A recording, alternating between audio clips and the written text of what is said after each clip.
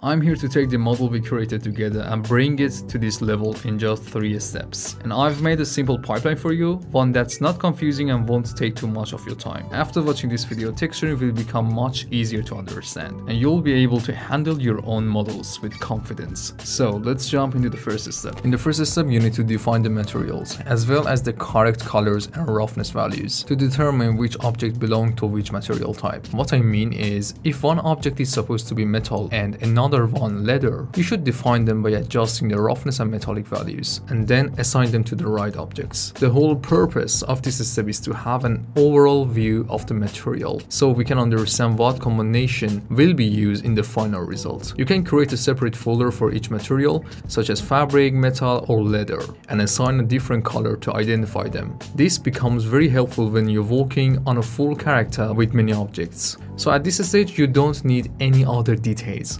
Another benefit of this workflow is that once you add the final details later, you can simply copy them for similar materials, and that's why this organization is essential. Step 2 is define the colors and build a strong base variation using the baked maps, ambient occlusion, and curvature. These maps help you to create a solid foundation of details without manual work, so the later details can show more clearly. For example, here I used the ambient occlusion mask, then inverted with a level adjustment, so the areas with more occlusion becomes darker and had less roughness. You can copy this setup for fabric materials or anything else you have. Adjust the AO color according to the object's base color and reduce the roughness to achieve an interesting breakdown at the start. The main goal of this step is to use the baked maps to create a strong breakdown for the base color before starting the details. The next layer you can use is a fill layer with the curvature map.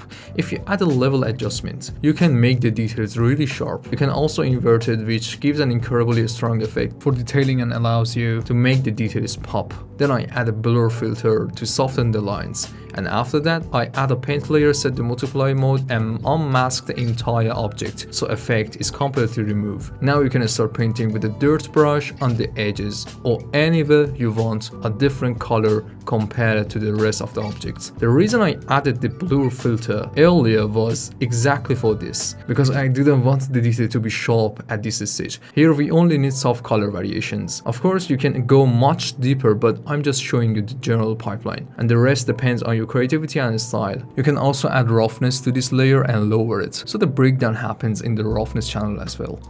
I should also mention that if you have an ID map like I do, for stitches or anything else, you can now create a simple color layer for them and assign it. In the next part, I create a new layer using this map. You can scale it up to get more quality and details, but make sure to set the UV mode to true planar so your UV seams don't become visible. I'm actually using this layer as a second layer of the leather, I mean the glossy brown surface, and for that we need to create its mask first. When you stack several dirt layers or textures on top of each other in one material, set the blend mode to screen so you can see the combined effect. And finally, I put them all inside a folder and give it a new mask using ambient occlusion layer to filter only the areas I want. In fact, I want the areas without much ambient occlusion, flat surfaces, to be covered with this glossy brown leather, so you don't need to invert the mask. I want the recessed areas to keep the dry look from step 1, while the upper surface get this shiny brown leather layer. I strongly recommend giving the second layer a strong roughness value so you can really feel the difference.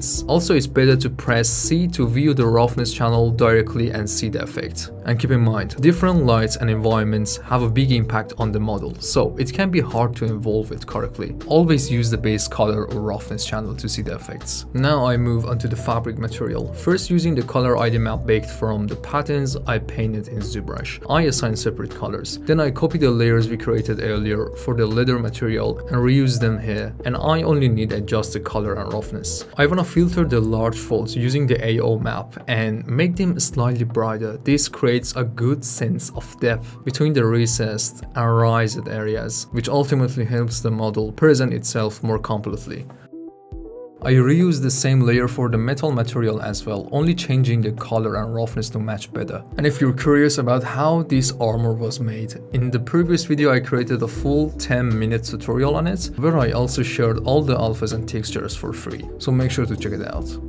Now we enter the final stage. After building the base color, we move on to adding fine noise to sharpen the model. First, I add a layer with a leather texture. I scale it down so it adds a lot of small details to the model and breaks the flatness by using the height channel. This map is already available in Substance. Then using ambient occlusion again, I mask the recessed area with a level adjustment and give them some heights. The purpose of this is to bring the fresh leather surface above the first one, simulating scratches and worn areas, while also making the details sharper. Next, I add another map for the roughness, a random map with higher contrast, and change its color to a lighter brown. You can also add another map on top of this one and use multiply to filter the lower map, preventing everything to looking too uniform. After that, I add a layer of scratches on top, scale it down to make them smaller, and set the blending mode to screen so it blends with the maps underneath. One important note, I constantly check both the roughness channel and the base color, because lighting and environments can make it hard to involve the model and textures correctly. If you use a different environment, you will see how much it can misrepresent the textures, so always make sure to check the base color directly. Then I use the curvature map again for the recessed areas, giving them a brighter color so they stand out more. To avoid uniformity, you should filter it with a dirt map set to multiply.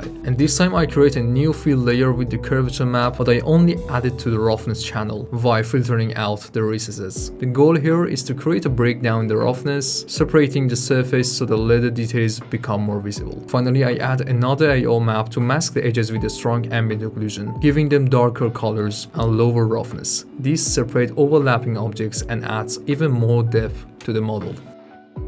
For the fabric, I use the default fabric material in Substance to separate its pattern. It can be a good starting point. I should mention that during the process, I constantly change the colors to see how the result evolves. What I usually do is, after finishing the texture, I always come back to it a few hours or even a day later and realize there is still room for improvement. Anyway, here I added some folds using Substance default map. Scale it and give it a bit of height to add more detail to the folds.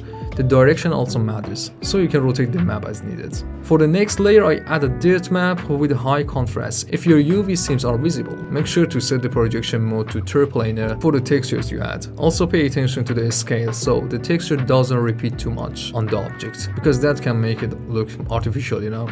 I set the color closer to the dusty tone to give a layer of soft dirt. You can add roughness variation if you want, but usually dirt maps have roughness values close to 0. This part depends on your needs. For the following layer, I use small spot patterns to create tiny white dots with high contrast on the model. Reduce the scale so they become smaller. You don't need to make them completely white, and generally try to keep the colors close to each other. Unless you're creating something with very strong contrast like oil or similar materials or something like that. The whole process is basically a combination of dirt layers and different patterns to bring the work closer to the concept we have. I should add that realistic textures don't always have to look dirty. This goes back to your models or characters' backstory. That's why I strongly recommend always following a clear concept and reference. In the final step for fabric, I filter the raised areas like large folds with brighter color and the recessed or AO heavy areas with darker colors. This gives the model more depth and a stronger sense of volume, so under different lighting it won't look flat.